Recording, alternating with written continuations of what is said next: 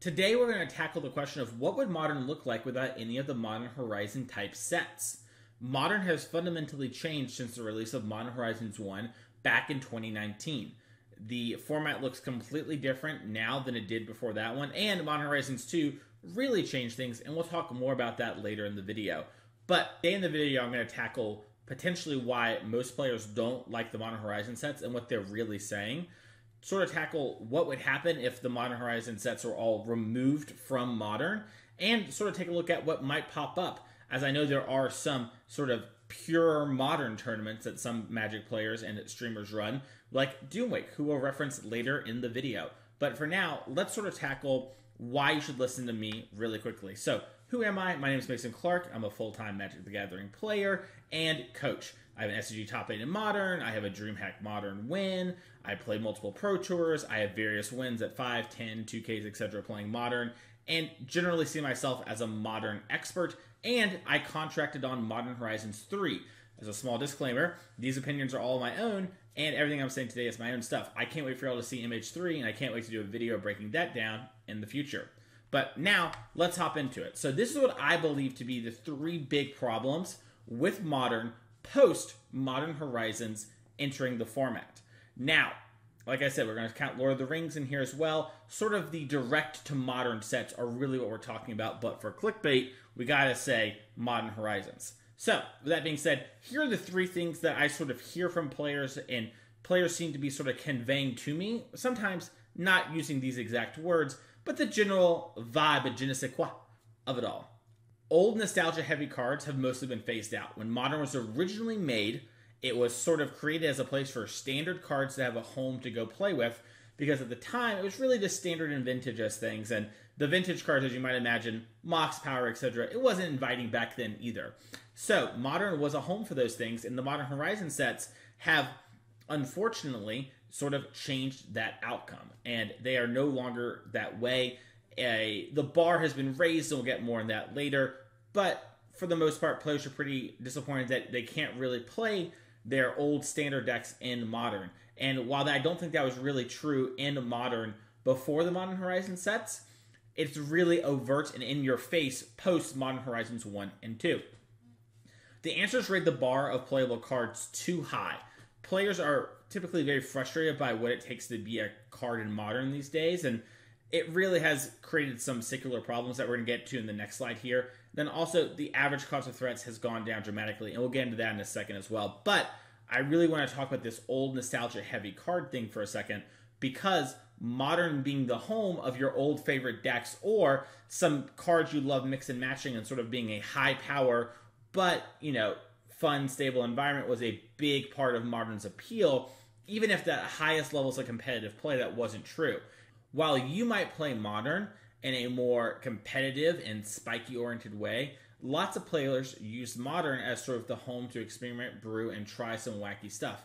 And while we still see that stuff happen, and I think Modern generally is an underexplored format, it's case in point, aspiring spiked streams, there's a lot of pressure to really make sure that your deck has a certain bar, or accept that you're going to lose a lot more.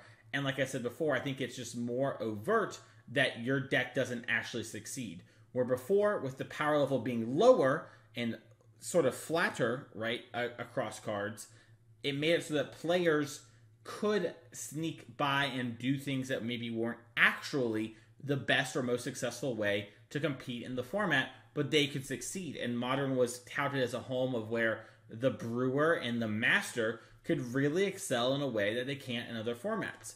And while I think there is something to be said that the format is that way and still kind of does that to this day, it is definitely in a different place, in part because now sort of the bar for even brewing and playing a deck and making, you know, past, let's say, round 3 of a 7-round event and having a winning record is very high.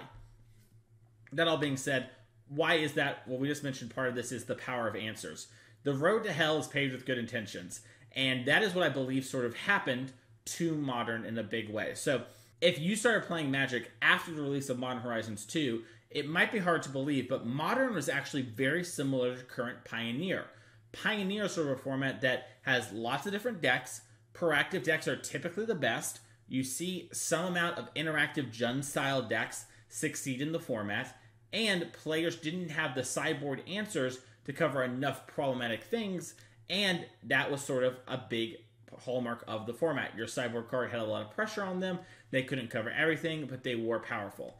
Modern Horizons 1 looked to fix this in a lot of ways with things like Force and Negation, which was a great way to 2-for-1 yourself in order to prevent your opponent from comboing off or resolving some hard-to-answer permanent. This allowed for certain decks to really get an edge in a way they couldn't before, while not overwhelming the opponent. If your deck couldn't beat a Force Negation, it was a problem, but the format wasn't so warped around Force Negation that it was a problem that kept you off your deck, and it was really this metagame sort of thing where, hey, if I play a Force Negation deck, I might be losing on some of these other areas, but I'm gaining a lot here. The only real example of breaking this from Modern Horizons 1 was Force of Vigor, which I have on screen here. Force of Vigor is the first example of sort of, oh, this is starting to actually be really oppressive and have a high impact. Trading 2 cards for 2 cards with no mana on your end really sort of showed players just how dangerous these sort of free spells can be. Then we reached Modern Horizons 2, where I personally believe that they tried to make it where Modern was a bit more interactive. And what happened is, if you have a set that aims high, and you have to aim high to try and hit, then you're going to hit some, and your cards are going to be strong. But if you hit a lot, right, and you have a lot of designs that land, suddenly the entire format is completely different. If a lot of your risk and shots hit, now you suddenly have a lot of really strong cards. And if you miss and you aimed high, guess what? You're going to hit higher, right? Imagine this as an example. You're trying to throw a dart and hit the middle of the wall, right? If you miss, you're probably going to miss a little bit below the middle and a little bit above the middle, right? You might not nail exactly in the middle of the wall. Let's assume the higher we go, right, the more dangerous it is. Well, if we have to aim high to hit the spot, right, we're going to either hit really high or hit a little bit below. This is what it is like to try and aim high and make powerful answers. Solitude, Fury, Prismatic Ending, and Unholy Heat are sort of examples of this happening, where I believe they tried to make Modern a bit more interactive and give fair decks a chance to survive and thrive in an environment where traditionally they just didn't. Fair decks weren't a thing. A lot of players like to highlight Oko Urza as an era where there were fair decks, but that's a Mox Opal Urza Oko thing, not a modern thing, right? Uro as another thing, And before the release of MH2, we actually saw that Modern was in a very weird place where Prowess was actually one of the best decks, and Heliod Combo was one of the best decks. Ironically, Prowess sort of showing us how strong pingers will be with Lava Dart and powerful proactive game plans. And the Heliod Combo is sort of this grindy mid-range deck that has a combo finish, reminiscent to Pod. So those are sort of what's going on there, and these cards have really raised the bar for what it means to be a creature deck in Modern. Now, creature decks still exist. People tell me that they don't, and they just do. They are just different than I think what people are remembering from the old days, and that is a shame. I think it is very sad that decks like Humans aren't really playable in Modern at the highest level anymore. That was a cool deck, kind of fundamentally changed what it meant to be like, oh, you sort of had to be a Muldrifter type card, which is a shorthand of saying a card that replaces itself or creates immediate value. These were just creatures with effects. Sometimes they gave a little bit of permission or small hurdles for your opponent to jump through. Stats and attacking, right? The instant value was from things like Thalia's Lieutenant or Mantis Rider, providing big bursts of damage. That was cool. However, Modern Horizons 1 with Plague Engineer and then all of the cards on screen here minus Force of Vigor really hammered home that strategy was going to be very challenging, because cards like Fury really punish those early turns and are still very strong mid-game plays. Now, I'm not going to talk about how I would change Fury or how I would change Solitude, etc. This is just the world we live in. But however, we do live in a world where decks like Yawgmoth succeed and are doing it in spite of these cards. Not to mention the newly added Leyline Binding about 1 year ago at the time of this recording to Modern. The bar is just very high for creatures, and this has some compounding problems. We mentioned Muldrifters a second ago. If your card's going to succeed in Modern, it really needs to have some sort of immediate value or be very cheap so that you can trade with these low mana value cards and make good exchanges. Which sort of goes to the next point. The decrease in mana commitment. Threats have really gone down. As you'll see here, I sort of have a 0 mana threat in the form of Grief, a 1 mana threat in the form of Ragavan, and a 2 mana threat in the form of Murktide Regent.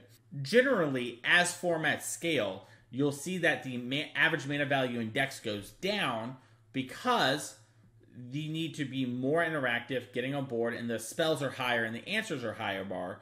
And generally, as formats age, the mana value and how much mana you can commit to a threat sort of goes down. It goes down in conjunction, in part because of the answer spells, right?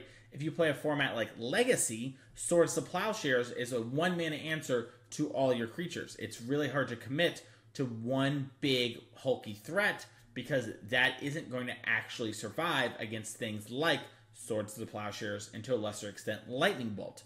Modern sort of has the same thing, right? We just saw Fury and Solitude be able to answer most things for 0 mana. Unholy Heat answers everything basically in the format for 1 mana, and Prismatic Ending always trades even on mana, but does it for everything. Leyline Binding is also a 1 mana answer to any problematic permanent in the format.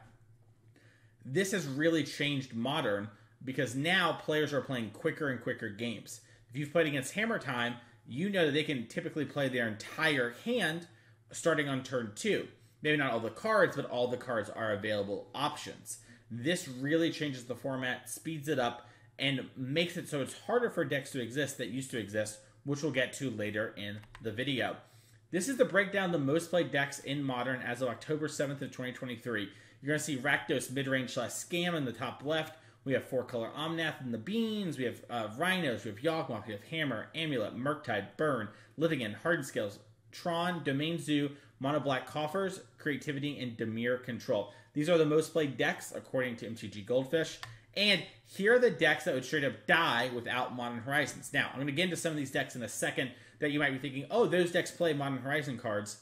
We'll get there in a minute. But Rakdos Evoke, 4-color Scam, Crashing Footfall, Yawgmoth, and Murktide and Domain Zoo.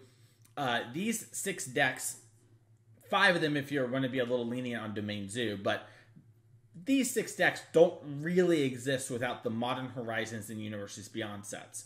Decks like Hammer and Amulet and Hardened Scales get worse without Modern Horizons because we're thinking about them in comparison to a Modern Horizons format. But they are basically still around and able to exist without them. Before moving on, it's important to remember that if we're removing the Horizon sets, we're also removing the old cards that go into Modern. So cards like Counterspell would no longer be part of the format because we never had those released in a standard set. Now, maybe that would change, but in the world where we don't have Modern Horizons, but in this world that we're talking about, we're going to assume that things are 1-to-1. Otherwise, we're getting to some timey-wimey stuff. Crashing Footfalls is an example of a deck that just doesn't exist without the other cards. In fact, I believe at the current time of this recording, Crashing Footfalls plays one card that isn't a land in its main deck that is not from a Modern Horizons set or reintroduced into the format via Modern Horizons, and that's Questing Beast, and it plays it because it beats the One Ring. Murktide Regent is another deck that really leans on the Modern Horizons sets. If you think about it, Counterspell, DRC, Unholy Heat, Ragavan, Murktide Regent are 5 cards that the deck all plays 4 of, maybe a 2 or 3 of the case of Murktide, that just are from those sets. That deck is basically image to the deck. Rakdos Midrange, another deck that really leans on Scam, Fury, Ragavan, Dauthi, Orcish Bowmasters. Basically, all of its threats exist because of the Modern Horizon sets. Domain Zoo is very similar. Some builds play Wild Nacatl, etc. But for the most part, that deck does have a lot of things. And then Omnath is a deck that doesn't lean completely on the cards because things like Omnath are quite strong, Teferi are quite strong, but it does excel, and it's hard to imagine it in the exact current form if it wasn't for the Modern Horizon sets. Let's quickly talk about Domain Zoo, and then we'll talk about 4-color in a second, because these are 2 of the decks that do technically still kind of exist, maybe in a world without Modern Horizon cards. I'm looking predominantly at the main deck because sideboards would change in a world without Modern Horizons. Obviously, they couldn't even pick those cards, but I think it's a little unfair to have those cards count against these players, as sideboards are situationally dependent on metagames. With that being said, Domain Zoo plays 16 original cards from the Modern Horizon sets in Ragavan, Orcish Bowmaster, Territorial Kavu, and Sino Draco. So while that's only 16 of the 60, that is still a lot of the deck, right? There are still 23 other spells in the deck that are not from the Modern Horizon sets. However, I do believe that this deck would look very, very different and probably wouldn't be playing cards in the same exact way, or at least not be as high a player in the metagame, because the sort of payoff wasn't really strong in 2019, and I think Leyline Binding is not enough along with Nashoba Brawler to really move the needle. Now, 4-color Bean is another example. This deck has 17 Modern Horizon original cards, with 3 added back from Modern in the past. So that's going to be the Fire Ice in the case of this example. But Endurance, Fury, Solitude, Renin 6, Ephemerate, and the One Ring are all cards that are added to Modern because of the Modern Horizon sets. And this deck maybe exists in a world without Modern Horizons. I find it hard to believe, but I did want to highlight that it is only 17 of the cards and then 3 with Fire Ice, so 20, right?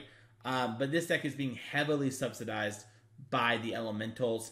I personally believe that this deck would need to look incredibly different and probably much more like the Bring to Light decks that we're seeing in things like Pioneer if it was going to succeed. So while it might still be a deck, I believe that that would be a letter of the law still a deck situation and not truly a deck. You know, if we have Rhinos or Murktide, those decks just don't exist at all if you remove the Modern Horizon sets. If we banned all the Modern Horizon cards and all the Lord of the Rings cards, people who own Rhinos would own their mana base and their sideboard cards and their one-of Questing Beast. Everything else would be relegated to Legacy. There were some decks on screen that use a lot of Modern Horizon cards when you think about it at a glance, but they could still probably exist and exist in the same form if we were to just immediately ban all the cards tomorrow. So we have 12 cards here in Hammer that are from the Modern Horizon sets. That's going to be Esper Sentinel, Giver of Runes, Cauldron Complete, Forge Anew, and Urza Saga. Take a look at it like this. You actually have most of the same shell, right? Your sideboard, once again, is going to look a little different. I removed the Sanctifier and Vex that were over there for the sake of looking at this, but the deck kind of still exists, right? And you can see a world where this deck could exist if you remove those 12 cards. You would still be able to play Modern, and you would be able to engage in the format, and your deck might be worse, and you might be leaning more on cards like Steel Shaper Gift and being a more all-in deck, but the entire format's context would change, and maybe that would be okay in a world without Unholy Heat, Force of Vigor, Solitude, Fury. So just something to think about that, you know, the Hammer deck list is actually pretty close and maybe could exist and just look a little different and maybe be a bit more fragile than the Hammer that we know and love today.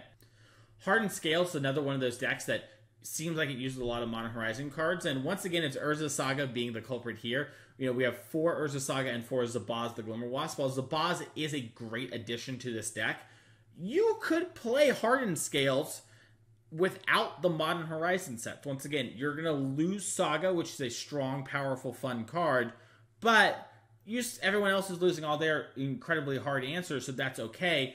And Zabaz, while really strong, you know, and leads to some really fun, wild turns, could be replaced with things like Arcbound Worker, and the format looks so different, maybe the entire deck molds a little, right?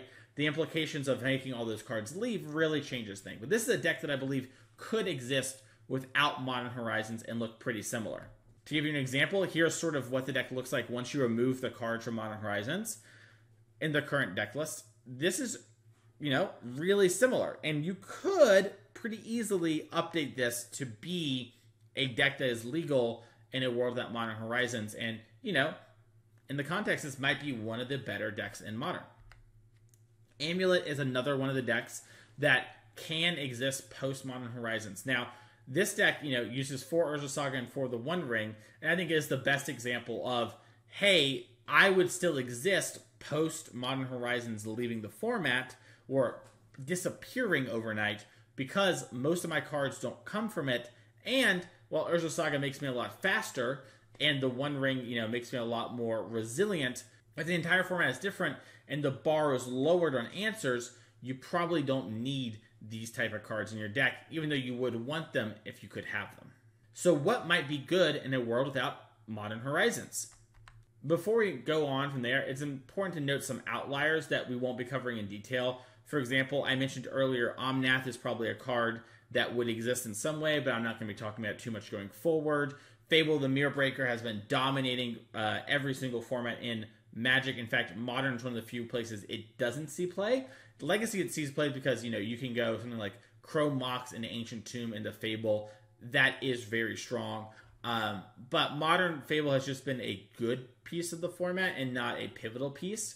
And with the entire power level of the format going down, I imagine Fable would go up dramatically in the format. Indomitable Creativity is something that we actually saw some players starting to experiment with more before Modern Horizons 2 was released. There are things like Velomachus Lorehold, which are combo decks that can take multiple turns that we could see with the Indomitable Creativity. Also, there are just generally a lot of big boom booms, and this might be a deck that would exist with Dwarven Mind, Leyline Binding, etc. Obviously, today we use Archon of Cruelty to win the game, but there might be something else we could do in a world without Modern Horizon cards, and I wasn't going to cover these cards in much detail because they get enough coverage as is.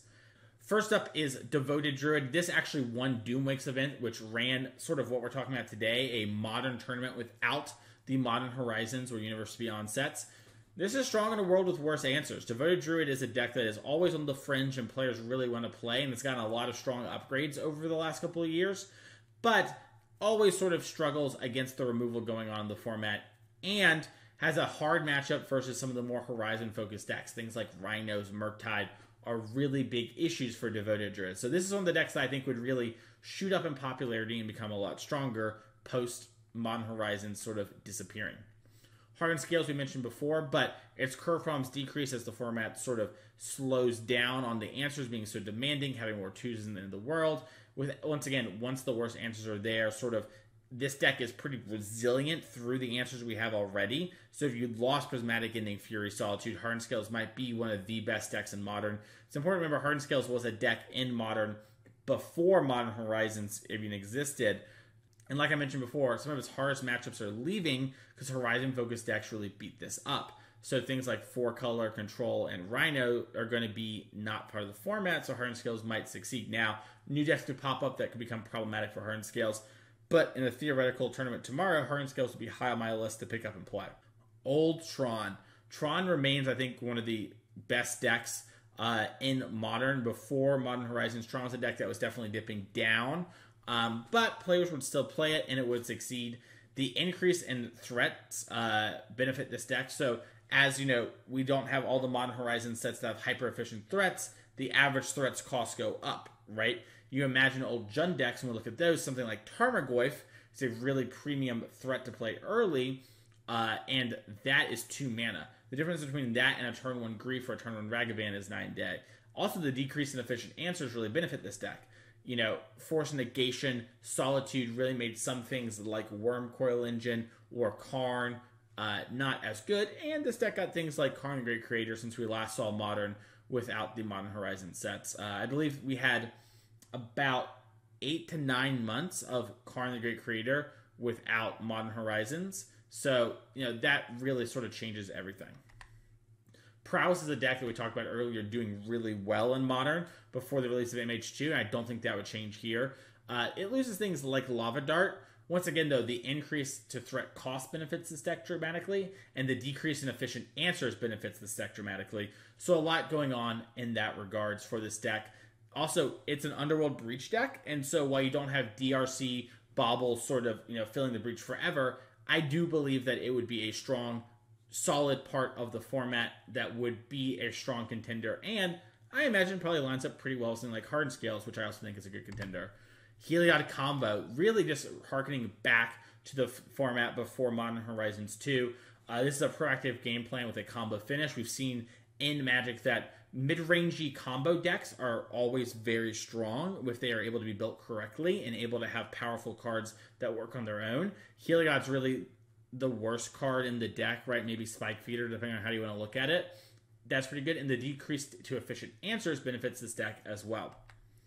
Things I mentioned before about other decks with the decrease in efficient answers and bad matchups no longer existing would affect the Humans deck as well. But there's one more thing, and I think there'd be more combo decks in the format, and I'll explain why. The death of Murktide is the rise of combo. See, Murktide Regent is sort of a deck that is incredibly popular and incredibly good against combo decks. It plays Counterspell, Spell Pierce, cheap efficient threats that clock you quickly, has a wide array of sideboard options it can play that can answer combo decks, and the bar is just so high on a combo deck to actually exist in Modern. That's just the Murktide deck. Other decks also got a lot of really strong tools from these sets that fight through them. So things like Storm and Through the Breach might actually be playable, which Humans traditionally has a really good matchup against. So what's another thing that happens when Modern Horizons disappears from the format? Well, there's more room for cute cards. And I think this is what players really want, right? They want to play Geist of St. Traft. They want to play Electrolyze. And some of you Dredge players want to play Prized Amalgam type cards, right? But these cards might have a more fringe application. It's important to remember that Modern Horizons isn't the only thing that's changed about Magic and about Modern over the last 5 years. Fire design. So fire design is a contentious thing in the community because I think a lot of people don't really understand it. But fire design is fun, inviting, repeatable, exciting. And what does this really mean? It just means your cards work. There's more to it than that, but I think for the average person, if you hear someone talk about fire design, they say, oh, there used to be a bunch of fire design cards, and Eldraine, and Oko, and Once Upon a Time, and basically, the too long didn't read is, fire design is, hey, your cards work. It used to be in Magic that a lot of cards just didn't work and weren't interesting. They had cards that had terrible mana value, awful stats. You just weren't able to get your deck full of playables, and Magic, I believe, was a generally worse game for the average person in the non-eternal formats due to not designing with fire in mind. So fire might have had a rough start, but ultimately I believe it to be a net good for Magic. What this does mean, though, is that some of the few cards that we mentioned before, like Geist of St. Traft, Electrolyze, etc., that were always kind of playable and sort of a cut above cards, would now level out a bit more, and you probably wouldn't see as much as them. Imagine the card Geist of St. Traft in your deck compared to Fable the Mirrorbreaker, right? Fable's probably a bit higher, and it's hard to play your Jeskai deck and not just play Fable. It is two bodies that's pretty good against removal anyways, but it at least would be a somewhat of a choice, and maybe players would find a way to do it. Ultimately, I believe that it's just so in your face about what is playable and what's not playable now, and that really sort of changes how players perceive things.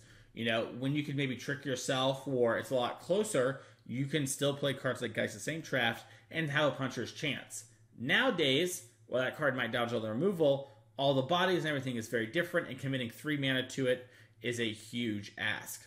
Let's take a random Modern event from 2017 and take a look at the metagame and to sort of show you how things would probably not age 1-to-1. So I picked a random Modern SCG. Fun fact, the SCG website no longer has the top 8 deck lists for any of the events, at least in 2017. So I screenshotted all the players' breakdowns so we can go over their archetype. Bonus fun fact here, Michael Majors on screen is actually the lead designer for Modern Horizons 3.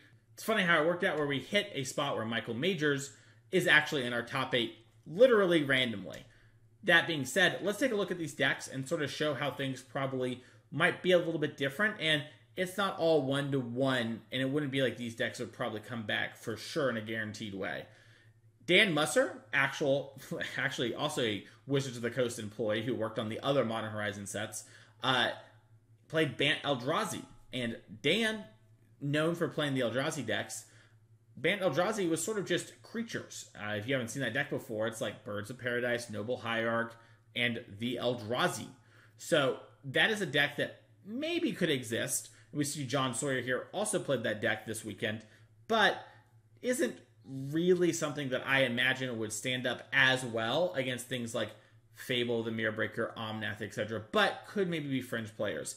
We see actually that there are a bunch of different Grixis decks in this top 8. We have Grixis Control from Richie, we have Grixis Delver from Garrett, and we have Michael Majors on Death Shadow, and we have Justin Cohen also on Death Shadow. So at this point, Shadow is basically always a Grixis deck. So these are 4 Grixis decks, which is actually pretty disproportionate, I think. These are definitely popular decks, and I think Shadow is one of the best decks in Modern at the time. But it is, a little wild even by old Modern standards. I think Death Shadow would still see play, and is one of the decks that kind of leans into sort of what Modern Horizons was like. And I think had we not had the Modern Horizon sets, decks like Shadow would have gone up and up and up in players' rankings and been a really popular, strong deck. It was very good at fighting over everything going on in the metagames and very tunable. Grixis Control, I think, sort of would be on the downswing a little bit, but it's hard to know exactly how control decks would play out. So much of that depends on the answers to the threats going on in the format. And Grixis Delver, I think, is just kind of a subset of Death Shadow. You know, honestly, Garrett might have been playing Death Shadow in his deck and just labeled it Grixis Delver. SCG was typically good about that, but those decks are pretty similar, so it's cool to see this happening. Patrick Tilson here is playing Abzan. Abzan was a traditional mid-range deck. These sort of decks might still exist in a world without Modern Horizons, but once again, I'd be surprised if it's exactly Siege Rhino like Patrick here and other players were playing at the time. I guess to be fair, Patrick, if you're watching this, I don't know if your deck has Siege Rhino or not because SCG broke their website, so we can't really check. But I know a lot of players did play some Siege Rhinos at the time and Lingering Souls type cards, which are, you know, non-existent in current Modern. Finally, we have the lone combo deck here from Nick playing Ad Nauseam. Ad Nauseam really going the way of the dodo, not really part of the format. And I don't believe would have stayed a huge part of the format with decks like Humans on the Rise and Death Shadow on the Rise. Two decks that really beat up on Ad Nauseam. It's not all bad, though. I want to say that I do actually enjoy the Modern Horizon sets and the Universe Beyond sets. I think they add some really good things to the format. And while there are some cards that make me personally want to pull my hair out, ultimately, I do think there are a lot of really good things to the format and has made Modern different than what it was before those sets, but still fun and enjoyable in different ways for different players. And I think that is really what it hits on for a lot of players is the death of the thing they loved, while there's this rise of this thing that new players love. Yawgmoth is one of those decks I think has been a net great add to Modern. It's super fun, plays with a lot of unique cards that don't see play anywhere else, and is a combo deck that really leverages player skill and asks you to play incredibly well. We also see things like Asmar Indica Marshal Kadesa Golokar, which I got in one take. Let's go! I edited a little bit this video, but not that. Boom! Asmo here has been a really cool addition to Modern. There's been a lot of really cool decks that played Asmo. We've seen her pop up in various places. The food engine has been really cool to see in Modern. And while she is punishing on certain types of creature decks, she does ask a lot of you to build the deck with her in mind. So, generally, I'm pretty happy with Asmo. Lonus Cryptozoologist is another really cool card. You just don't get cards like this in standard sets, and maybe that'd be different if we lived in a world without the Modern Horizon sets. But this is a card that's really cool, has created a lot of really fun Modern decks, and I've had a lot of fun playing this sort of card in Moto Leagues, knowing that, you know, the best I can probably do is a 4-1, but by golly, every now and again someone gets the 5-0 with a deck like this, and it's just a blast, and it does a lot of really cool things. So it's not all bad. I like the Modern Horizon sets, but it's interesting to take a look at sort of what Modern might look at, and look at, you know, why players don't like it. In conclusion, I think if tomorrow morning you woke up and Modern Horizons disappeared and there were no Universe Beyond sets and you had to play a Modern tournament, you know, it wouldn't be all the same decks. Well, a lot of players would probably run back to them. But a month after that, I don't believe it would be the same decks that we imagine in our minds about what's in the format. You know, it's cool to see events run by streamers like Doomwick that do those tournaments, and I did a similar thing for Legacy about a year and a half ago with Honorog Doss and Dom Harvey, but it is different once the incentive becomes to win versus having fun. And while I think a lot of players would have fun and can have fun in sort of fan-made formats like this that don't have Modern Horizons, and it's a cool, interesting puzzle to think about, ultimately, I think it is not going to be the same, and that your cards just would have aged out. This sort of already happened in Modern. Cards started to leave the format and not become big players as new, more powerful cards came out. And we just have a bunch of years of design between now and then. So I really enjoy making videos like this. I hope you enjoyed this video. If you want to hear more conversations and thoughts about Modern from me, I actually have a 3-hour video talking about the BNR, which I believe happened 3 days before the preordained unban, so there's some interesting stuff going on there. And if this is the kind of content you like with Magic that's more review-based or looking at things from a bigger picture, then maybe this is the home for you. So thank you all so much for watching this video. Let me know what you thought. How do you think would be the best deck in Modern? Do you like the Modern Horizon sets? Comment below, let me know, and I'll see you all next time for another YouTube video.